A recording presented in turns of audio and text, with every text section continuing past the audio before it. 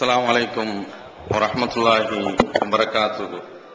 அன்பிற்குரிய சகோதரர்களே, ஒரு தம்பதியர் கணவன் டாக்டர் இடத்தில் போய் என்னுடைய மனைவிக்கு காது கேட்கவில்லை என்று சொல்கிறார். உடனே டாக்டர் உன்னுடைய மனைவி இடத்திலே ஒரு 20 மீட்டர் தள்ளி நின்று முதலில் பேசு, அதற்கடுத்து அதற்கும் காது கேட்கவில்லை என்றால் இன்னொரு 20 மீட்டர் தள்ளி போ, அங்கிருந்து நீ பேசிப்பார், அதற்கடுத்து ஒரு 20 மீட்டர் தள்ளி பேசு, இப்படி ஒரு 5 2 10 என்ற ஒரு கணக்கை சொல்லிக் கொடுக்கிறார். இவர் வீட்டில் வந்து, மை டியர், என்னுடைய அருமை மனைவியே, இன்றைக்கு என்ன கறி என்று கணவர் கேட்கின்றார். பதில் வரவில்லை.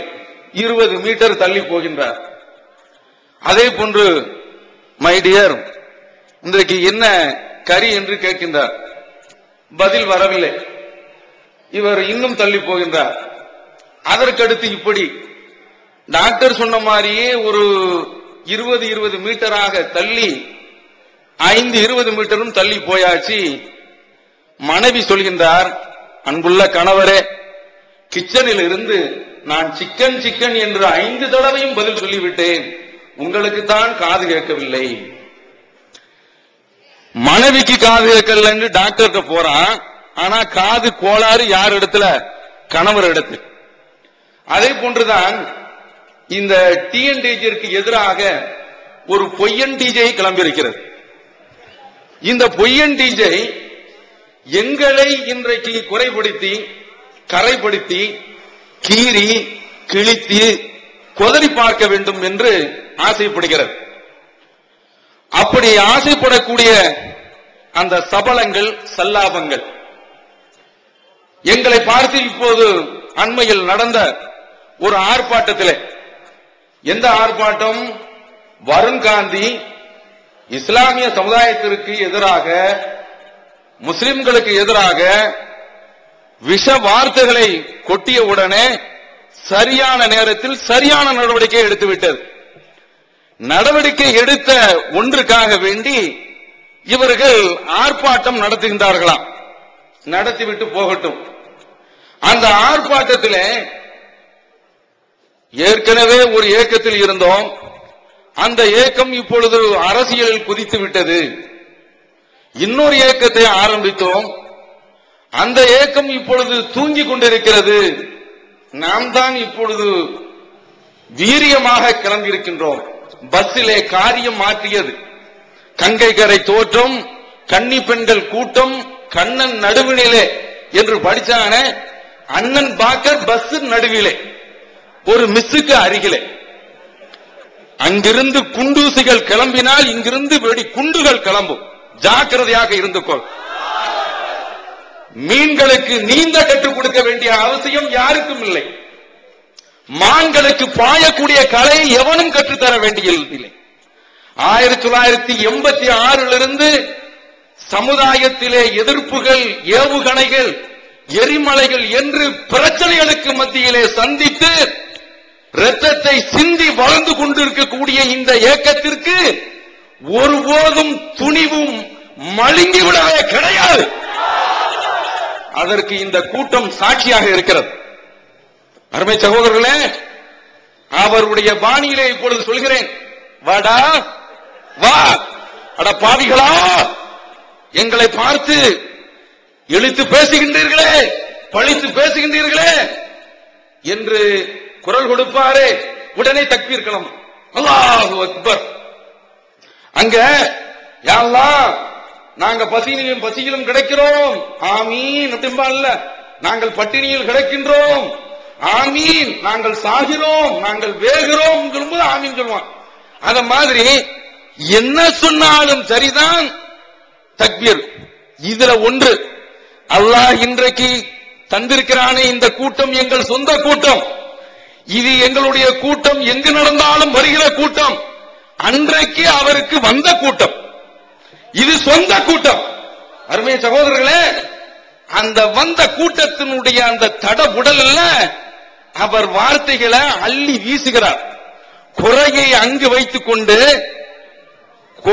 கரைகளை அங்கு வைத்துக் கொண்டு, இங்கு நம்மை பார்த்து அவர் குற்றச்சாட்டுகளை சுமர்த்துகின்றார். தனிப்பட்ட ஒரு மனிதரை தாக்குவதற்காக வேண்டி இப்படிப்பட்ட ஒரு கூட்டம் தேவையா என்று கூட கேள்வி எழலாம். நாங்கள் இதுவரைக்கும் அமைதி காத்தது மாதிரி, அதிலே சகோதரர் பிஜே அவர்கள் இவருடைய விஷயத்தில் அமைதி காத்த மாதிரி யாருக்கும் காக்கவில்லை. அவ்வளவு பெரிய ஒரு நீண்ட மௌனம் அடக்கி வாசித்தார். ஒருவருடைய மானம் பறிபோய்விடக் கூடாது என்பதற்காக வேண்டி அவர் இது போன்று யாருக்கும் அப்படி பொறுமை காத்தது கிடையாது. சகோதரர் ஹாமிம் அவர்கள் சொன்னது போன்று அந்த பொறுமையை பலவீனமாக எடுத்துக்கொண்டார். அந்த பொறுமையை இந்த ஜமாஅத்து ஏதோ தவறில் இருக்கிறது என்பது போன்று மக்களிடத்தில் அவர் சித்தரிக்க ஆரம்பித்தார். அவருடைய நிலைமை எப்படி தெரியுமா? அழகாக நபி ஸல்லல்லாஹு அலைஹி வஸல்லம் அவர்கள் சொல்கின்றார்கள், இன்னல் மூமின யரா துனூபஹு கஅன்னஹு காயிதுன் தஹத ஜபல் யகாஃபு அன் யகா அலை. ஒரு மூமின் எப்படிப்பட்டவன் என்றால், ஒரு பாவத்தை காணுகின்ற அந்த நேரத்தில் ஒரு மலை தனக்கு மேல் விழுந்துவிடும் என்று பயப்படுவானே, அப்படி பயப்படுவான். அந்த பாவத்தை கண்டு அப்படியே அலறுவான். ஒரு பாஜிர் கெட்டவன் இருக்கின்றானே, யரா துனூபஹு கதுபாபின் மர்ர அலா அன்ஃபி, ரவாஹுல் புகாரி, புகாரியில் வரக்கூடிய ஹதீஸ். ஒரு ஃபாஜிர் தன்னுடைய பாவத்தை எப்படி பார்ப்பான் என்றால், தன்னுடைய மூக்கின் மீது நிற்கக்கூடிய ஒரு கொசுவை போன்று பார்ப்பான், ஈயை போன்று பார்ப்பான்.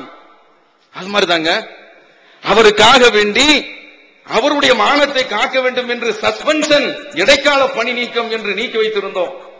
அதற்கு பின்னால இந்த மன்மத லீலைகளை செய்யக்கூடியவர், காம வேலைகளை செய்யக்கூடியவர், தன்னுடைய தன் மீது இதுல கூட இருந்த ஆட்கள் எல்லாம் அந்த தப்பு செய்த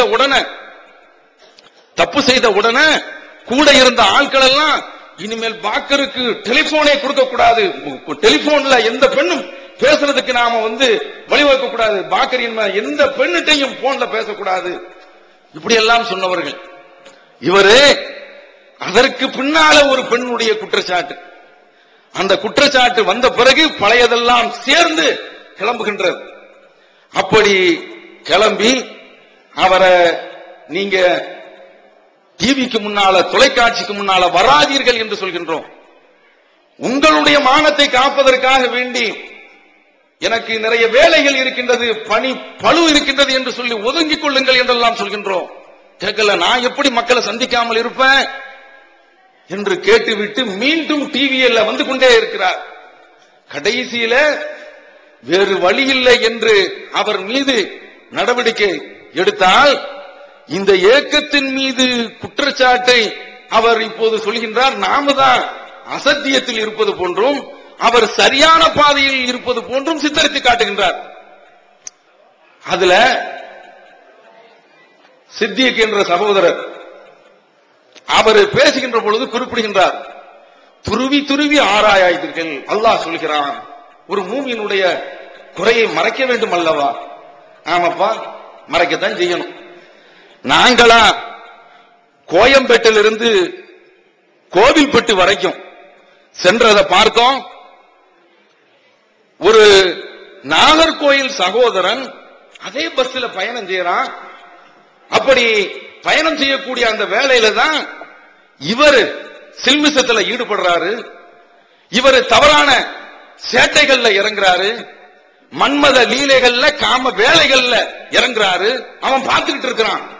அந்த பையன், அந்த இளைஞன், அவன் நினைக்கிறானா இது பாக்கராக இருக்காது. என்ன மாதிரியான இந்த ஜமாத்தின் மீது ஒரு நம்பிக்கை பாருங்க, எப்படிப்பட்ட ஒரு நம்பிக்கையை வச்சிருக்கான். இது பாக்கராக இருக்காது என்று சொல்லிவிட்டு அவன் தன்னுடைய மனதை தேற்றிக் கொள்கிறான், ஆற்றிக் கொள்கிறான். இடையில ஒரு விடுதியில உட்கார்ந்து தேநீர் அருந்துகின்ற பொழுது, சாப்பிடுகின்ற பொழுது வந்து நீங்கள் தான் பாக்கரா என்று கேட்கின்றான். ஆமா என்று சொன்னவுடன் தான் உடைந்து அந்த இடத்திலேயே நொறுங்கி போய் விடுகிறான். இவர் இந்த ஜமாத்திற்கு செய்தது எவ்வளவு பெரிய ஒரு துரோகம், எவ்வளவு பெரிய ஒரு அநியாயம், இந்த ஜமாத்தின் மீது எவ்வளவு பெரிய நம்பிக்கையை வச்சிருக்கிறாங்க, இந்த இயக்கத்தை எப்படி வளர்த்திருக்கிறோம். அருமை சகோதரர்களே, இந்த இயக்கம் வளர்ந்ததற்கு ஒரு வரலாறு உண்டு, சாதாரண ஒரு வரலாறு கிடையாது. இதையெல்லாம் நீங்கள் இந்த நேரத்தில் நினைத்து பார்க்க வேண்டும். சகோதரர் பிஜே அவர்கள் இந்த சத்தியத்தை சொல்கின்ற அந்த வேலையில ஏற்றுக்கொள்கின்றோம். ஏற்றுக்கொண்ட மாத்திரத்திலே என்னுடைய ஆசிரியர் கிளியனூரிலே, இவரை விட பிஜே தலப்பாகை கட்ட மாட்டார், சிறிய வயது, தலப்பாகை கட்டி கொண்டிருக்கக்கூடிய என்னுடைய ஆசிரியர் அப்துசலாம் அவர்கள், அவர் என்னிடத்துல ஒரு தடவை உன்னுடைய திருமண விவகாரம் எப்படி என்று விசாரிக்கிறார். அப்படி விசாரிக்கக்கூடிய நேரத்தில் நான் சொல்கின்றேன், என்னுடைய பெரியம்மாவுடைய பேத்தியை நான் திருமணம் முடிக்கின்றேன், அவங்க வீட்டில் லாட்டரி ஒன்று கூட விழுந்திருக்கிறது என்று அந்த வீட்டை பத்தி உள்ள விமர்சனத்தை சொன்ன உடனே அவர் சொல்றாரு, நாளைக்கு நீ மக்களுக்கு மத்தியில பிரச்சாரம் செய்ய வருவில்ல, எதிர்மேடை போட்டு இந்த லுகா லாட்டரி டிக்கெட் வாங்கிய வீட்டில் திருமணம் முடித்தான் என்று நான் பிரச்சாரம் பண்ணுவேன் என்று சொன்ன உடனே அன்று நொறுங்கி போய் அந்த திருமணத்திற்கு நான் சம்மதித்ததும் எதற்காக வேண்டி தெரியுமா? என்னுடைய தாயார் படுக்கையில் கிடந்து என்னுடைய அக்காவுடைய பேச்சியை நீ கெட்டவில்லை என்றால் நான் செத்து போய் விடுவேன் என்று சொன்னதின் காரணத்தினால் அன்றைக்கு எங்களுக்கெல்லாம் அண்ணன் என்று நாங்கள் அழைத்துக் கொண்டிருக்கக்கூடிய அருமை சகோதரர் பி எஸ் அலாவுதீனிடத்தில் கேட்கின்றேன், ஏகத்துவத்தை சொல்ல வேண்டும் என்பதற்காக வேண்டி நான் இருக்கின்ற இந்த தருணத்திலே வரதட்சணை தருவேன் என்று சொல்லிக் கொண்டிருக்கக்கூடிய ஒரு குடும்பம், கரிசமணி தாலி கட்ட வேண்டும் என்று சொல்லிக் கொண்டிருக்கக்கூடிய ஒரு குடும்பத்திலே, லாட்டரி டிக்கெட் விழுந்த ஒரு குடும்பத்திலே திருமணம் முடிக்க வேண்டும் என்னுடைய தாயார் தள்ளிவிட்டார் என்று சொன்ன உடனே நிர்பந்தம் என்ன செய்வது என்று சொல்லிவிட்டார்கள். மனம் உடைந்து போயிருந்தேன். அந்த நேரத்தில் அப்துசலாம் ஹசரத் அவர்கள் இப்படி சொன்ன உடனே அன்று இரவு எழுந்து, யா அல்லாஹ், நான் இந்த மேலப்பாளையத்திலே தமிழகத்திலே தௌஹீத் சொல்ல வேண்டும், அப்படி சொல்லுகின்ற இந்த நேரத்திலே என்னுடைய இந்த திருமணம் ஒரு குறுக்கே வந்து நிற்க கூடாது என்று கண்ணீர் விட்டு கேட்கின்றேன். தஹஜ்ஜத் நேரத்தில் கேட்டுவிட்டு அதற்கு பின்னால் அந்த குடும்பத்திற்கு நான் என்னுடைய தாய் மரணித்தாலும் பரவாயில்லை என்று தபால் எழுதி விடுகின்றேன், உங்களுடைய பெண் எனக்கு தேவையில்லை என்று. இப்படி சொந்த வாழ்க்கையில குறை வந்து விடக்கூடாது, கோளாறு வந்து விடக்கூடாது. என்னோடு படித்த மாணவர்கள் எல்லாம், ஆலிம்கள் எல்லாம் வரதட்சணை வாங்கிதான் திருமணம் முடித்திருக்கின்றார்கள். வரதட்சணை வாங்கி முடித்தால் தௌஹீதை சொல்ல முடியாது என்பதற்காக வேண்டி காத்திருந்து பெண்ணே கிடைக்கவில்லை. ஒரு கட்டத்திலே சொன்னார்கள், இவனுக்கு ஆண்மை இல்லை என்று கூட சொன்னார்கள். இன்றைக்கு மேலாண்மை குழு தலைவராக இருக்கிறோமே, அன்றைக்கு ஆண்மை இல்லை என்று சொல்லக்கூடிய அளவுல சந்ததியற்றவர்களாக, நாதியற்றவர்களாக வீதியிலே ஆக்கி வைத்திருந்தார்கள். இப்படியெல்லாம் பார்த்து கடைசியில் அல்லாஹ் ஒரு பெண்ணை தந்தான், திருமணம் முடித்தோம். இந்த இயக்கத்தை இப்படி வளர்த்து ஒழுக்க மாளிகையாக தூக்கி நிறுத்திக் கொண்டிருக்கிறோம். டிஎன்டிஜே வீடியோ விசன், டிஎன்டிஜேவின் மார்க்க விளக்க குறுந்தகடுகள் PJ சம்சுல்லுஹா, Mi Sulaiman, MS Sulaiman, Althafi மற்றும் மார்க்க அறிஞர்களின் உரைகள் அடங்கிய சீடிகள் வெறும் ரூபாய் 20 மட்டுமே. கடந்த ரமலானில் சகோதரர் பிஜே அவர்கள் ஆற்றிய இஸ்லாம் கூறும் பொருளியல் தொடர் சொற்பொழிவு கிட்டத்தட்ட 27 மணி நேர நிகழ்ச்சி 3 டிவிடிகளில் விலை ரூபாய் 100 மட்டும். மொத்த விற்பனையாளர்களுக்கு கழிவுகள் உண்டு. கிடைக்கும் இடம் டிஎன்டிஜே வீடியோ விசன், நம்பர் 30, அரண்மனைக்காரன் தெரு, மண்ணடி, சென்னை 1. அந்த இயக்கத்துல இப்படி சர்வசாதாரணமாக ஒரு கிளை நிர்வாகி இப்படி செய்திருந்தால் தாங்கியிருப்போமா? என்ன சொல்றாங்க ரசூலுல்லாஹி ஸல்லல்லாஹு அலைஹி வஸல்லம் அவர்கள்? இதா சரக ஃபீஹும் அல்லாஹ், அவர்கள இதா சரக ஃபீஹும் ஷரீஃப் தரக்கு, நல்ல செல்வந்தன் யாராவது திருடி விட்டால், செல்வாக்கு மிக்கவன் திருடி விட்டால் தரக்கு, அவனை விட்டு விடுவார்கள். வைதா சரக ஃபீஹும் லைஃப், இதா சரக்க ஃபீஹிமுல் லைஃப், பலவீனமானவன் திருடி விட்டால் அகாமு அலைஹில் ஹத், அவன் மீது தண்டனையை நிறைவேற்றுவார்கள். வல்லாஹி வல்லாஹி லவ் சரகத் ஃபாத்திமத்து பின்த் முஹம்மத் லகதஅது யதஹா, இந்த முஹம்மதுடைய மகள் ஃபாத்திமா திருடி இருந்தாலும் அவளுடைய கையை வெட்ட தயங்க மாட்டேன் என்று சொல்லக்கூடிய இந்த செய்தி புகாரியிலே இடம்பெறவில்லையா? என்ன சொல்கின்றார்கள்? சட்டத்திற்கு முன்னால் அனைவரும் சமம் என்று நபி ஸல்லல்லாஹு அலைஹி வஸல்லம் அவர்கள் போதனையை கற்று தந்திருக்கின்றார்களே, அந்த போதனைக்கு இது நேர் மாற்றம் அல்லவா? கோவையிலே, நெல்லையிலே கிளை நிர்வாகிகள் யாரேனும் ஒருவர், இது இப்ப யாரோ ஒருவர் இப்படி தவறு செய்ததற்காக வேண்டி அந்தந்த கிளை நிர்வாகங்கள் எல்லாம், இலையாக இருக்கக்கூடிய நிர்வாகங்கள் எல்லாம் இது போன்று தவறு செய்த தருதலைகளை, கருங்காலிகளை தூக்கி இருந்திருக்கிறது. ஆனால் இவரை மட்டும் இந்த தலைமை வைத்திருந்தது. அவர் சொல்கின்றார், சில காரணங்களை சொல்கின்றார். என்ற ஒரு காரணத்திற்காக வேண்டி நாங்கள் எல்லாம் அடங்கி போயிருந்தோம். ஜமாத்தினுடைய ஒரு கட்டுக்கோப்பு குலைந்து விடக் கூடாது என்பதற்காக வேண்டி வாய் புத்தி மௌனமாக இருந்திருந்தோம்.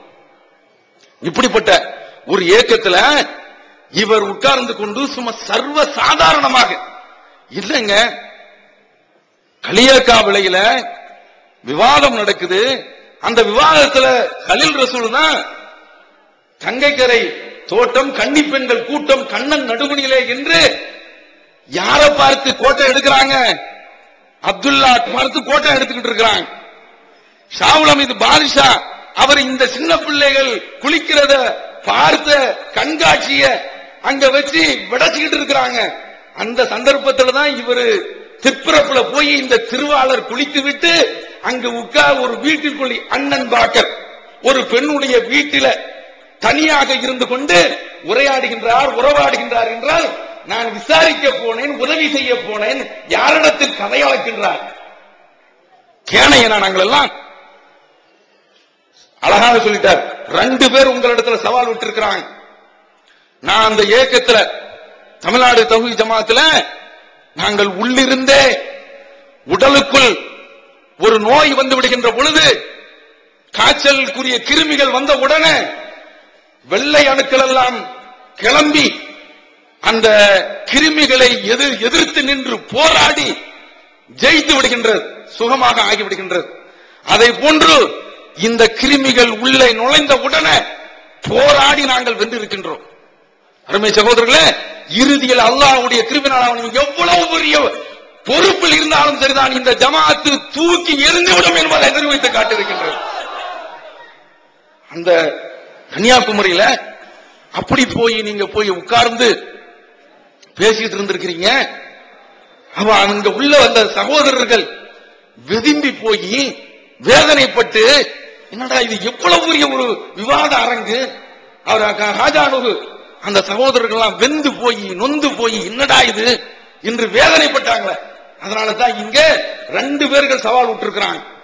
சகோதரர் ஹாஜானு அவர்களும் சவால் விட்டிருக்கிறாங்க, ஹாமின் இப்ராஹிம் அவர்களும் சவால் விட்டிருக்கிறாங்க. இப்போது நாங்க உங்களிடத்துல சொல்றேன், இவன் அதுக்கு அடுத்து ஒரு கூட்டம் போடுவான். லுகாவை பத்தி தெரியாதா அப்படிமா, ஹாமீனை பத்தி தெரியாதா, ஹாஜானுவை பத்தி தெரியாதா அம்மா. அருமை சகோதரர்களே, நீங்க தெளிவாக புரிந்து கொண்டு இனிமேல் அவர்கள் எங்கு மேடை போட்டாலும் சரிதான் இத கேளுங்க. சையத் இப்ராஹிமுடைய சகோதரர் தான் மதுரையில ஒரு ஆலிம் கிடையாது. மதுரையில் நடந்த அந்த கூட்டத்தில் சும்மா மைக்க பிடிச்சு ஒரு 10 நிமிடத்துல விளையாடி தள்ளிட்டான். அழகான பேச்சு, டிப்ளமேட்டிக் பேச்சு. என்ன சொல்றான் தெரியுமா? அதாவது இவங்க எல்லாம் அசத்தியத்தில் இருக்கிறாங்கிறதுக்கு இதெல்லாம் எடுத்துக்காட்டு. ஒரு சிறிய சுண்டைக்காய், ஒரு சிறிய சுண்டைக்காய் பாக்கரோடு ஒப்பிடும் பொழுது மேடையில வந்து கேட்கிறான் அழகான முறையில, அண்ணே நாங்க தௌஹீத் ஜமாத்தும் கிடையாது, அழகா சொல்றான். உங்களுடைய ஜமாத்தும் கிடையாது, நாங்க பொதுவான ஆட்கள், நீங்களும் வாங்க, அவங்களையும் கூப்பிடுவோம், 2 பேரையும் வச்சு ஒரு டிபேட்டுக்கு ஏற்பாடு செய்வோம். இப்படியே பேசிட்டு இன்றைக்கு நான் சொல்றேன், இது அன்றைக்கு அவன் சொல்லிட்டான். சொல்ல வேண்டியதானே? அன்றைக்கு மதுரையில இருந்து எடுத்தா ஓட்டம் பாருங்க. அதற்கு அடுத்து ஓடினான் மதுரையை விட்டே ஓடிவிட்டான். ஏன்பா? உன் மீது உள்ள இந்த அவர் ஹாமின் இப்ராஹிம் சொன்ன மாதிரி அந்த குற்றச்சாட்டை நீ களைஞ்செறிய வேண்டியதுதானே. ஒருவன் ஒரு அப்பாவி அவன் மீது களங்கம் சுமந்தப்பட்டால் உறக்கம் வராது. இவன் எப்படிப்பட்ட ஆள் ரசூலுல்லாஹ் சொல்றாங்கல்ல, மூக்குல உள்ள ஒரு ஈ மாதிரி தட்டிட்டு அப்படியே ஜல்லுன்னு டிவில நிக்கிறான் பாருங்களேன். என்னடா இது, என்ன எப்படிப்பட்ட ஒரு மார்க்கம் இது? இவங்களுக்கு பின்னால ஒரு கூட்டம், இது செய்த பெரிய எவ்வளவு பெரிய ஒரு அயோக்கியத்தனம். ஒரு 10 மணி நேரம் இப்படி போக முடியுமாங்க? அதாவது சில தவறுகள் அல்லாஹ்வுக்கு பயந்து செய்ய மாட்டோம், அது கொஞ்சம் குறைச்சதான். சமுதாயத்தை பயந்து பல தப்புகளை நாம செய்ய மாட்டோம். இந்த தௌஹீத சொல்றதுனால அவ எங்களை பார்த்துக்கிட்டு இருக்கிறான், எங்க குறை வருதுன்னு சொல்லிட்டு இன்டர்நெட்ல தட்டுறான், இணையதளத்துல இன்டர்நேஷனல் அளவுல ஒரு தவறு செய்தா தட்டுறாங்கிற இந்த பார்வை உணர்வு இருக்கின்றது. அது இன்றைக்கு பல வகையில தௌஹீத்காரன் என்று சொன்ன கூட கொஞ்சம் பாக்குறான், நம்மளை விட்டு பிரிஞ்சவன் பாக்குறான், நம்மளை விட்டு போனானே பங்காளி, இவன் சரிய மாட்டானா சாக மாட்டானா ஏதாவது சிக்கலில் செத்து மடிய மாட்டானா என்று எதிர்பார்த்துக்கிட்டு இருக்கிறான். இப்படி பூத கண்ணாடி வச்சு பார்த்துக்கிட்டு இருக்கக்கூடிய இந்த ஜமாத்துல அது டிவி பிகராக இருக்கு. அடிக்கடி இவர் தான் டிவியில வர்றாரு. அண்ணன் பேசும்போது அண்ணன் என்ன சொல்றாங்கன்னா, காதியானிகள் பேசுறது விளங்காது, இந்த ஆள் எடுத்து சொல்லும் போதுதான் இதை சொல்றாங்க விளக்கம் கொடுத்த அண்ணனுக்கு அண்ணன் என்ன சொல்றாங்கன்னா இவன் டிவி கிட்ட உட்கார்ந்து எவ்வளவு பெரிய அநியாயம். அத்தனையும் இந்த ஒரு மனிதருக்காக வந்து சகிச்சுட்டு இருந்தோம். ஜமாத்து கட்டுப்பாடுங்கிறதுனால எங்களுடைய வாய்க்கு பூட்ட போட்டு வச்சாரு, அடங்கி கிடந்தோம். அப்ப இப்படி பார்க்கக்கூடிய ஒரு ஜமாத்துல இவ்வளவு சர்வ சாதாரணமா நடக்கிறாங்கன்னா ஜமாத்து உணர்வு எல்லாம் கிடையாது. பிசினஸ் வியாபாரம் என்ன நிலைமை தெரியுமா? நான் ஒரு கட்டத்தில் என்னுடைய வீட்டை எங்களுடைய சொந்த விஷயத்தை நாங்க சொல்றோங்கிறதுக்காக கிடையாது, அந்த ஆளை பற்றி பெரிய தியாகம் செய்தான்னு சொல்லி காட்டுக்கிறாங்க. என்னப்பா தியாகம் செய்தாரு? அன்றைக்கு என்ன நிலையில இருந்தோமோ அன்றைக்கு பிஜேட்ட கேட்கிறோம், என்ன செய்தி? நான் சொல்றேன் டேட்லாம் தரமாட்டேன், நான் குடும்பத்திற்கு சில காரியங்கள்லாம் செய்ய வேண்டியிருக்குது அப்படின்னு சொல்றாரு. அவரால் அப்படி உட்கார முடியாது. இந்த ஜமாத்து அவருடைய கண் அல்லாஹ் அவருடைய ஆயுத நீட்டி வைக்க வேண்டும். அந்த மனிதர் இந்த ஜமாத்தை விட்டு போக மாட்டாரு. அவர் வளர்த்த ஜமாத்து அது. அவர் சொல்றாரு, எனக்கு சில சொந்த தேவைகள் இருக்குதுப்பா, எனக்கு சில குடும்ப பிரச்சனைகள் இருக்குது, அதனால நான் கொஞ்சம் இந்த பயானெல்லாம் சுருக்கிக்கலாம் நினைக்கிறேன், அப்படி விடாதீங்க என்று நாங்க கெஞ்சிரோம். ரொம்ப தோண்டி போட்டு பார்க்கும்போது அவருக்கு பிரச்சனை, அவர் வாங்கியிருக்கக்கூடிய ஒரு சொத்தை விற்கிறதுக்கு இன்றைக்கு ஓட்டாட்டம் போட்டு இருக்கார். இதான நிலைமை. எத்தனை தாய்கள் ஒவ்வொரு இடத்திலையும் போய் பிரச்சாரம் செய்துவிட்டு ஜும்மா பிரச்சாரம் என்று பல இடங்கள்ல போய் சில இடங்கள்ல போக்குவரத்து கட்டணம் கூட வாங்காமல் வருகின்றார்கள். அத்தனை பேர்களுடைய வேர்கள்ல கண்ணீர் துளிகள்ல அவர்களுடைய உழைப்புல அவர்களுடைய தியாகத்துல இந்த தௌஹீத் ஜமாத் வந்திருக்கு. இவன் டிவியில வந்து அப்படி பந்தா காட்டிக்கிட்டு தியாகம் அப்படின்னு சொன்னா எவன் நம்புவான்? புரிந்து கொள்ளுங்கள் அருமை சகோதரர்களே. இப்ப இவர்கள் பற்றி உள்ள சொல்றதுக்கு பட்டியல் நிறைய இருக்குது. ஒன்றே ஒன்று நான் உங்கள்கிட்ட சொல்றேன், இவர்களிடத்தில் மார்க்க அறிவு இருக்கிறதா என்பதை மட்டும் நீங்கள் சற்று கொஞ்சம் சிந்தித்து பார்த்துக் கொள்ளுங்கள். ஏன் இதை சொல்கின்றன என்றால் அல்லாஹ்வுடைய தூதர் சொல்றாங்க, என்ன சொல்றாங்க? இன்னல்லாஹ லா யக்பிதுல் இல்ம இன்திசான் யன்தஸிபுஹு மின் இபாதிஹி. அல்லாஹ் இந்த மார்க்க கல்வியை தன்னுடைய அடியார்களிடத்திலிருந்து ஒரே அடியாக பிடுங்கிவிட மாட்டான். லாக்கின் பிகப்தில் இல்மி பிகப்தில் உலமா, ஆலிம்களுடைய உயிரை கைப்பற்றுவதன் மூலமாக கல்வியையும் கைப்பற்றி விடுவான். ஹத்தா லம் யுப்கி ஆலிமன், ஒரு ஆலிம கூட அல்லாஹ் தஆலா விட்டு வைக்க மாட்டான். இத்தகதன் நாசு ருஅஸா ஜுஹாலா, மக்கள் அறியாதவர்களை, மார்க்கம் தெரியாதவர்களை தலைவர்களாக எடுத்துக் கொள்வார்கள் என்று அல்லாஹ் தஆலா உடைய தூதர் இந்த ஹதீஸ்ல நமக்கு சொல்லி காட்டி அதற்கு பின்னாலேயும் தொடர்றாங்க. எந்த அளவுக்கு என்றால் அவர்கள் மார்க்க ஞானம் இல்லாமல் தீர்ப்பளித்து தாங்களும் வழிகட்டு மக்களையும் வழிகெடுத்து விடுவார்கள். புகாரில் வரக்கூடிய ஹதீஸ். அந்த ஆட்கள் தான் இவங்க. நீங்க தலைவராக ஒருவரை தேர்ந்தெடுக்க வேண்டும் என்றால் அதற்கு அளவுகோல் என்ன, மார்க்கம் தெரிஞ்சிருக்கணும் இல்ல? அதுல அந்த ஆள் கேட்கிறான். என்ன கேட்கிறாங்க தெரியுமா? சூரத்துல் ஃபாத்தியாவுக்கு அர்த்தம் தெரியுமா அப்படின்னு சொல்லிட்டு இஹ்தினஸ் ஸிராத்தல் முஸ்தகீம் என்ன சொல்றான் தெரியுமா? முஸ்தகீம் ஆரன் அடிக்கிறான், தீன் தீன் தீன். இஹ்தினஸ் ஸிராத்தல் முஸ்தகீம்ங்கற ஆயத்து, இஹ்தினஸ் ஸிராத்தல் முஸ்தகீம் அந்த ஆளு நாங்க ஏற்கனவே பல விஷயத்தை அஸ்ஸலாமு அலைக்கும் வரஹ்மத்துல்லாஹி வ பரக்காத்துஹு, என்ன பரக்காத்துஹு இப்படி சொல்லக்கூடிய ஆளு அந்த பேச்சினுடைய ஊடே அந்த ஆள் சொல்றான், இப்ராஹிம் அலைஹிஸ்ஸலாம் அவர்களுடைய மார்க்கத்தை பின்பற்ற வேண்டும், புறக்கணிக்க வேண்டும் என்று அல்லாஹ் சொல்கிறானே, அதை பின்பற்ற வேண்டும் என்று சொல்கின்றார்களே, முஹம்மது நபி ஸல்லல்லாஹு அலைஹி வஸல்லம் அவர்களை பின்பற்ற வேண்டாமா? நஊது பில்லாஹி மின். எதற்கு சொல்றானே தெரியல. அல்லாஹ்விடத்திலிருந்து பாதுகாப்பு தேடுகிறேன். அடிப்படைங்க இஹ்தினஸ் ஸிராத்தல் முஸ்தகீம் வருது. அந்த முஸ்தகீமுக்கு அல்லாஹ் குர்ஆன்ல இப்ராஹிம் அலைஹிஸ்ஸலாம் மார்க்கம் என்றே விளக்கம் கொடுக்கிறான். குல் இன்னனி ஹதானி ரப்பி இலா ஸிராத்தின் முஸ்தகீம். நபியே சொல்லுங்கள், என்னுடைய இறைவன் ஸிராத்து முஸ்தகீம் என்ற சரியான பாதைக்கு என்னை வழிகாட்டுகின்றான் என்று சொல்லிவிட்டு தீனன் கியமன் மில்லத இப்ராஹிம் ஹனீஃபா, அந்த மார்க்கம் தான், அதுதான் இப்ராஹிம் அலைஹிஸ்ஸலாம் அவர்களுடைய நிலையான மார்க்கம். ஸிராத்து முஸ்தகீம் என்றால் இப்ராஹிம் அலைஹிஸ்ஸலாம் அவருடைய மார்க்கம் என்று சொல்கின்றானே, அத இந்த ஆளு குர்ஆனை கிண்டல் பண்றான். என்ன சொல்றான்?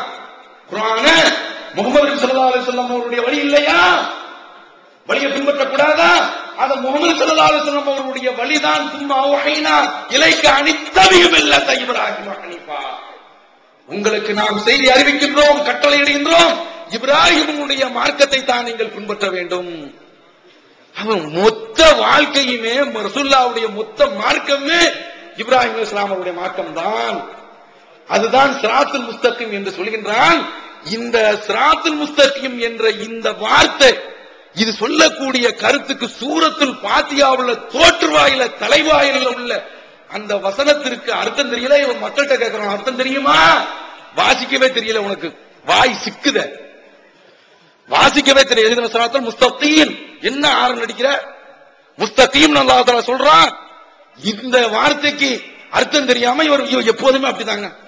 தப்பு செய்துட்டு இப்ப நான் வந்து சினிமா பாக்குறேன்னு வச்சுக்கோங்க, என் பையன்கிட்ட போய் இந்த சினிமா பார்க்காதரா அப்படின்னு சொன்னா சொல்லும் போதே எனக்கு மனசு வேகும். ஆனா இந்த மாதிரியான சபலங்களுக்கு சல்லாபங்களுக்கு இப்படி எல்லாம் வேகாது. அல்லாஹ்வுடைய பயம் இல்லையா? பஸ்ல போகும்போது அல்லாஹ்வுடைய பயம் வந்தியா? நந்தினியோட விளையாடிட்டு போனிய சிறு விளையாடல் பயந்தியா? இந்த விஷயத்துல நாங்க சொல்லணும் நாங்க நினைக்கவே இல்லை, சொல்ல வைத்து விட்டாய். உன்னையே உன்னுடைய ஒழுக்க மாளிகை என்ற அந்த கோட்டையை உடைக்க வைத்து விட்டாய், உன்னையே நீ கொல்ல வைத்து விட்டாய். அதனால சொல்கிறோம், உன்னை கொள்கிறோம் ஒழுக்க ரீதியில். புரிகிறதா? இந்த மார்க்க அறிவு கூட இல்லாம இவர்கள் செயல்பட்டுக் கொண்டிருக்கின்றார்கள். அது நாம என்ன புரிந்து கொள்ள வேண்டும்? ஸிராத்துல் முஸ்தகீம் என்றாலே இப்ராஹிம் அலைஹிஸ்ஸலாம் அவருடைய மார்க்கம் தான். அதுல அல்லாஹ்வே பாருங்க, கது கானத்துலக்கும் உஸ்வத்துன் ஹஸனா ஃபி இப்ராஹிம வல்லதீன மாஹு, இந்த வசனம் தான் அந்த ஆளுகளுக்கு பிடிக்கல. ஏன் தெரியுமா? இப்ராஹிம் அலைஹிஸ்ஸலாம் மார்க்கம் என்று சொன்னாலே அது என்ன மார்க்கம் தெரியுமில்ல? இப்போ ஹாமின் இப்ராஹிம் அதே போன்று சகோதரர் ஹாஜா சொன்னாங்களே, விவாதம் தான். அந்த மனிதர் விவாத கலை கொடுக்கப்பட்டது. எவ்வளவு பெரிய அரசராக இருந்தாலும் என்று அழைத்து அந்த மக்களை விவாதத்தின் மூலமாக வென்றவர், அவர்களுடைய கொள்ளை, அவர்களுடைய தீய கொள்கையை கொன்றவர், வரலாற்றில் கியாமத் நாள் வரைக்கும் நின்றவர். புரிந்து கொள்ளுங்கள். அந்த மனிதர் அந்த அடிப்படையில தான் இவங்க கூப்பிடுறாங்க. அதனால இப்போ நம்மளை வெறுக்கிறோம் என்கிற பேர்ல இப்ராஹிம் அலைஹிஸ்ஸலாத்தை வெறுக்க போயிட்டான். அல்லாஹ் அக்பர். தௌஹீத், ஒரு தனி மனிதர் மீது உள்ள வெறுப்பு எங்க கொண்டு போகுதுன்னு பாருங்க. இதற்கு பேரு குர்ஆனை விளங்கி இருக்கான் அப்படின்னு சொல்றானா, இது என்ன அர்த்தம்? மார்க்கமே இவர்களுக்கு தெரியவில்லை. அதனால அந்த வசனம், இப்ராஹிம் அலைஹிஸ்ஸலாமுடைய வசனத்தை பார்ப்போம். இப்ராஹிம் இடத்திலும் அவரோடு இருக்கக்கூடியவர்களிடத்திலும் அழகிய முன்மாதிரி இருக்கிறது. இது காலுலி கௌமியும் இன்னா புராஉ மின்கும் வ மிம்மா தஅபுதூன். அந்த மக்கள் இப்ராஹிம் அவருடைய சேர்ந்த சமுதாயமும் சொன்னது, உங்களை விட்டு விலகிக் கொள்கின்றோம், அல்லாஹ் அல்லாதை விட்டு நீங்கள் வணங்கக்கூடிய தெய்வங்கள் அனைத்தை விட்டும் விலகிக் கொள்கிறோம். கஃபர்னா பிக்கும், உங்களை மறுத்து விட்டோம். ஓ பதா பைனனா ஓ பைனகுமுல் அதாவத்து வல் பக்லாஹு அபதன், உங்களுக்கும் எங்களுக்கும் மத்தியிலே நிரந்தரமான பகை, கோபம் ஏற்பட்டு விட்டது. எதுவரைக்கும் என்றால் ஹத்தா தூமினு பில்லாஹி வஹ்தா, அல்லாஹ்வை மட்டும் நீங்கள் நம்பிக்கை கொள்கின்ற வரை என்று சொல்லிவிட்டு அல்லாஹ் சொல்றான், இல்லா கௌல இப்ராஹிம் அலி அபி, இப்ராஹிம் அலைஹிஸ்ஸலாம் அவர்களுடைய தன்னுடைய தந்தைக்கு சொன்ன ஒரு வார்த்தையை தவிர அதுல முன்மாதிரி இல்ல. என்ன சொன்னாரு? லா அஸ்தக்ஃபிருன்ன லக, உங்களுக்காக வேண்டிய அல்லாஹ்விடத்தில் நான் பாவ மன்னிப்பு தேடுவேன் என்று சொன்னாரு. அதுல முன்மாதிரி இல்ல. இதை தவிர்த்து இன்னொன்னு கொஞ்சம் அடிஷனலா உள்ள போக வேண்டும் என்றால், இப்ராஹிம் அலைஹிஸ்ஸலாம் அவர்கள் சிலையை உடைச்சிருந்தாங்க. அந்த வலிய ரசூலுல்லாஹ் நமக்கு காட்டல. இதை தவிர்த்து மீதி எல்லாமே இப்ராஹிம் அலைஹிஸ்ஸலாம் அவருடைய மார்க்கம் தான். இதை நாம் புரிந்து கொண்டு ஒன்றை, இந்த அறகுறைகள் சொல்றாங்க தக்லீது, இவர்கள் தக்லீத் அப்படின்னு சொல்றாங்க, அதாவது கண்மூடித்தனமா பின்பற்றுமா. அருமை சகோதரர்களே, எனக்கு மதரசாவில் சுய புராணம் பாடுகின்றேன் என்று நினைத்து விடாதீர்கள். ஒரு சில விஷயங்களை நாங்க சொல்லணும்னு நினைக்கல. எனக்கு பட்ட பெயரு சூஃபி அப்படின்னு பேர். என்ன கேட்டா ரொம்ப அப்படி பக்தியோட கரண்டைக்கு மேல கையிலே உடுத்துக்கொண்டு அப்படியே மதரசாவில் எனக்கு சூஃபின்னு பட்டம் சொல்லுவாங்க. மதரசா உள்ளவன் பல பேர்கள் மீளாது விழா அதுக்கெல்லாம் போயிட்டு வந்து சுபு தொழாம தூங்கிட்டு இருப்பான். நான் வந்து சொல்லிட்டு இருப்பேன், பெருமைக்காக வேண்டி சொல்லல. அதனால எனக்கு சூஃபின்னு சொல்லி பட்டம் வச்சிருப்பான். நான் ஷம்சுல் ஹுதா ஹஸரத் என்ற ஆசிரியர் மீது அதிகமான ஒரு பக்தி வச்சிருந்தேன். அவர் சொல்லிதான் நான் தாடியும் வச்சேன். அவர் சொன்னார், அதாவது தாடி இல்லாமல் மீசை வைப்பது அண்ணாதுரை சுன்னத்து, தாடியும் மீசையும் சேர்த்து வைப்பது அண்ணல் நபிசுடைய சுன்னத்து அப்படின்னு சொன்ன உடனே அவர் கொஞ்சம் தமிழ் அடுக்கு நடையில சொன்னார். அதனால அன்றைக்கு தாடி வச்சேன். அப்ப என்ன பார்த்து, நீ ஷம்சுல் ஹுதா ஹஸரத்துக்கு என் பேரு ஷம்சுல் துஹா, அவர் பேரு ஷம்சுல் ஹுதா. என்னுடைய நோட்ல எல்லாம் கதாக்கால ஷம்சுல் ஹுதா, இப்படி ஷம்சுல் ஹுதா சொன்னார் என்று ஷம்சுல் ஹுதா பைத்தியம். அவர் ரூபா நோட்டை சொல்லும் போது, தம்பி ஒரு ரூபா வாங்கிப்போ அப்படின்னு, நாங்களும் ஒரு ரூபா கொடுறாங்க, இப்படி பைத்தியக்காரனா அழைஞ்சிட்டு இருந்தோம். அப்படி தாடி வச்ச ஆட்கள் இந்த பிஜோட சேர்ந்து சில கேள்விகளை கேட்டோம், பதில் சொல்ல முடியாமல் தலை குனிந்தார். பதில் இல்லை, இவரிடத்தில் சத்தியம் இல்லை. என்னுடைய ஆசிரியர் அப்துல் சலாம் அவரிடத்தில் போய் கேள்வி கேட்டோம், அவர்கிட்ட பதில் இல்லை. அதனால மதுஹப் என்கிற அந்த கோட்டையில இருந்த நாங்க ஒரு பெரிய மனிதர் தேவை என்று எதிர்பார்த்து கொண்டு இருக்கின்ற பொழுதுதான் அப்துல் ரஹ்மான் அன்வாருல் குர்ஆனுடைய அந்த விரிவுரை எழுதினார். அதுல பலவிதமான பலவீனமான ஹதீஸ்கள்லாம் இருக்குது. அந்த பெரிய மனிதர் சொன்னார், இதுதான் சரியான வழி, நாங்கள் வயோதிகத்தை அடைந்து விட்டோம், வாலிபர்களாகிய நீங்கள் இந்த சத்தியத்தில் நில்லுங்கள் என்று சொல்லி நாங்க அன்றைக்கு தக்லீத உடைச்சிட்டு தான் இந்த மார்க்கத்துக்கு வந்தோம். அன்றைக்கு ஒரு தஞ்சை மாவட்ட அளவுல உடைச்சோம். அல்லாஹ்வுடைய கிருபையினால தமிழகம் எங்கும் இந்த தக்லீது கோட்டையை உடைத்து இன்ஷா அல்லாஹ் தமிழகம் எங்கும் இறைவனுடைய அருளால் இந்த மக்கள் எல்லோருமே தௌஹீதை பின்பற்றி தௌஹீது கோட்டையாக ஆக்குவோம். நாங்கள் ஒருபோதும் தக்லீது கண்மூடித்தனமான அந்த பின்பற்றலை செய்ய மாட்டோம் என்று கூறி, இவர்கள் மார்க்கத்தை பற்றி தெரியாமல் இருக்கின்றார்கள், அவர்களுடைய பாதையை நீங்கள் பின்பற்றாதீர்கள். இப்ராஹிம் அலைஹிஸ்ஸலாம் அவர்களுடைய மார்க்கத்திற்கே இவர்கள் வேட்டு வைக்க கிளம்பி விட்டார்கள். நாம் இன்ஷா அல்லாஹ் இந்த இப்ராஹிம் அலைஹிஸ்ஸலாம் அவர்களுடைய மார்க்கத்திலேயே இருந்து அதிலேயே ரப்புல் ஆலமீனுடைய அருளால் சாவோம் என்று கூறி வாய்ப்படுத்தமைக்கு நன்றி கூறி அமைகின்றேன். வாஹிரு தாவானா அல்ஹம்துலில்லாஹி ரப்பில் ஆலமீன். வஸ்ஸலாமு அலைக்கும் வரஹ்மத்துல்லாஹி வபரகாத்துஹு. அல்லாஹ்